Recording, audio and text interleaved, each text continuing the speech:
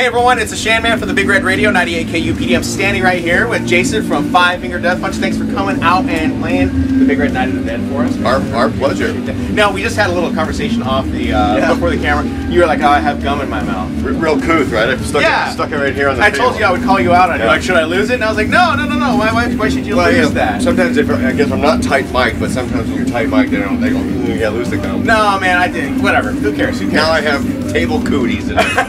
Now you're going to get Ebola because you just pulled that right off the bat. Don't knock on wood, right? Yeah. What was your favorite type of candy when you were a kid?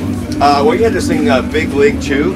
Oh, big old package, yeah. I don't even know. It was like supposed to be simulated tobacco for kids. You know? And it was shredded, remember? It was all shredded, so you just, whatever, the cavity monster, right? So you ate tons of that? Tons of it, yeah. That and we had this thing in Canada called Lolas. They were like a triangular freezy.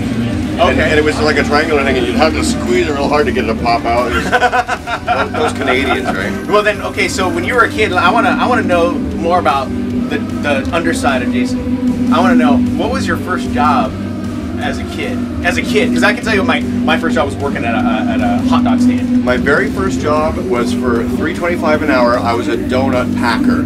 A donut packer. I worked at like the hub place in the city that made the donuts for the different locations. Okay. And they would cook them, put them in baskets, and I had to pack the baskets and then load the trucks to go to the other locations. Oh, and so how many? Was that a full-time job, or was that obviously a part-time job as you were a kid? It was full-time. I think maybe it was my first job out of high school. Okay. Yeah. Okay. And it was tough because I graduated from packer to delivery guy. And what they didn't tell me was that the wasps, would come into the truck. So I'm driving the donuts and the wasps are all like, were you ever stung by a wasp at all? Oh yeah. I was like, no, you guys didn't tell me about the wasps.